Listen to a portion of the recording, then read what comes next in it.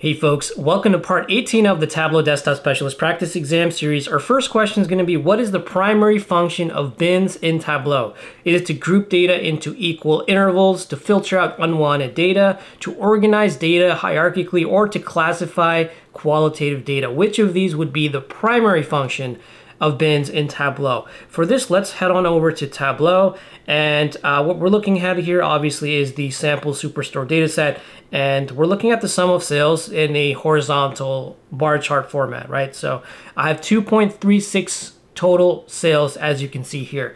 Now, if I wanted to create a bin for something like quantity, I can right click on quantity, which by the way is a measure, and then I can go to create, I can go to bins, and you'll notice first you can type in a name, and then you have to specify the size of the bin, right? So all of these bins essentially will have the same size. So by default, it's gonna specify or suggest a bin size like 1.77 based on the underlying values. But you do have the option of typing it in. You have the option of driving it using a parameter. But let's say I want to choose 2, right? So I'm gonna choose 2 and click OK. And by the way, what this means is of the quantity fields, the lowest value you have is 1, the highest you have is 14. So the highest possible value for any quantity of the sales would be 14. So if I click OK, what it's going to do is it's going to basically split up the quantities into discrete intervals of equal size. So now that I have a bin called quantity, I can drag that to rows, and notice first of all, right, just want to make sure and validate this. If I highlight all of these, again, my total is still 2.326 million. So I'm looking at the same data.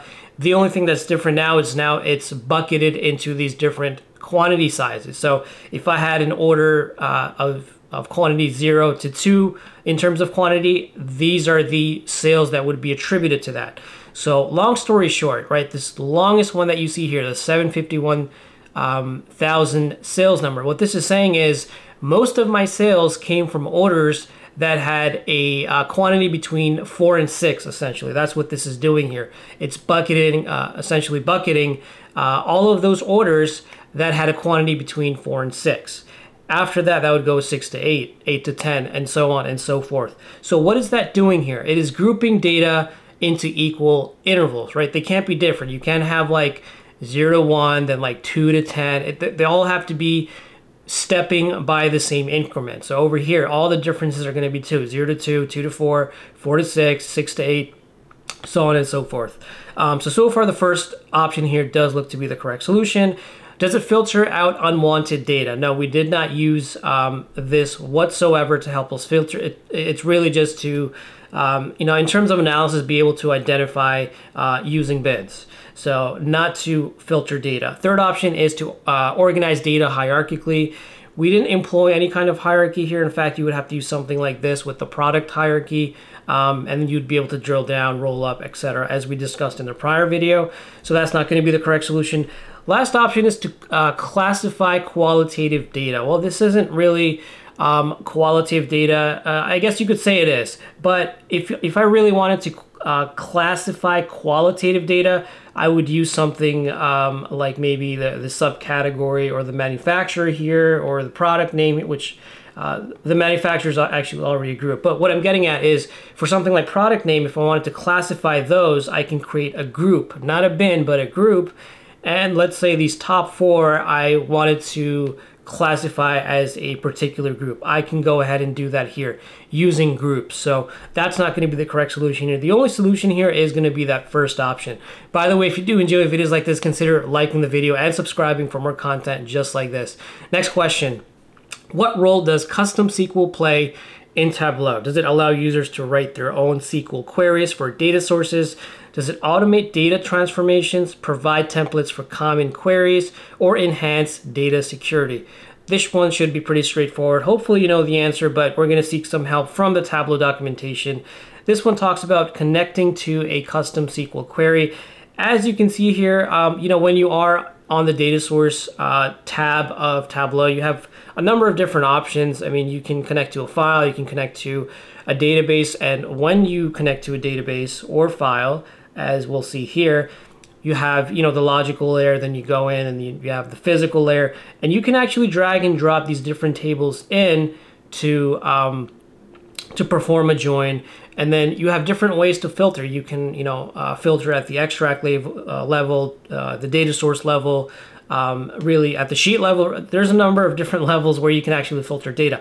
But if you maybe were more fluent in SQL, or you had a good reason to want to use SQL, maybe the logic is very, very complex and it's not something that you can easily mimic in Tableau, then you might want to use the custom SQL query function. And what that is it's basically you're gonna see this button here, the new custom SQL, when you're connected to a database. So over here, I'm not connected to a database, that's why you don't see that.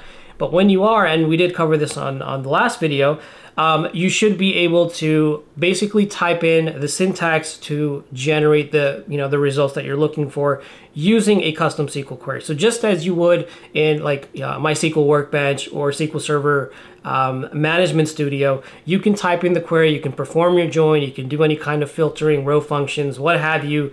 And that's what's going to be brought into Tableau. So if you wanted to maybe pre-process that way in the query itself, so that Tableau had to do less of the heavy lifting, that would be one scenario where you would want to use a custom SQL query. So that's what it's for. So does it allow users to write their own SQL queries for data sources? Yes, because the query that you built, it's going to be querying the data source. All that calculation is going to be happening at the data source level. It's not like every single sheet within your workbook is going to be mirroring that logic. The data source itself will provide you the query that you're seeking, essentially. So the first one here does look to be the correct solution. Does it automate data transformations? Well, we're not automating anything by doing so. So that's not going to be the correct solution here. If you did want to, you know, in a sense, automate something, you'd probably want to use something like Tableau Prep Builder. Or if you did have a custom SQL query and you had like an extract refresh, in a sense, that would be automating it, but you're not really transforming data. You're just manipulating data using SQL or SQL. So that's not going to be the correct solution. Third option is it provides templates for common queries. No, we're not doing anything like that. Last option, does it enhance data security? This has nothing to do with data security. So really the first solution here is going to be the correct solution. Next question, what advantage does subscription provide in Tableau Server? Does it automate report delivery? Does it provide real-time data updates? Does it enhance security features? Or is it for automated license renewals? What does subscription refer to? So again, I'll just refer to the Tableau documentation. If you've been working with Tableau for a while, you should absolutely know the answer by now. But specifically, subscriptions email you an image or PDF snapshot of a view or workbook at regular intervals without requiring you to sign in to Tableau Cloud or Tableau Server. So what does that do essentially? You can basically schedule report. If you have a dashboard that is published on Tableau Server or Tableau Cloud, you can actually set up subscriptions that go out to a particular recipient that's set up on Tableau Cloud or Server, and have them get an email of your dashboard or worksheet.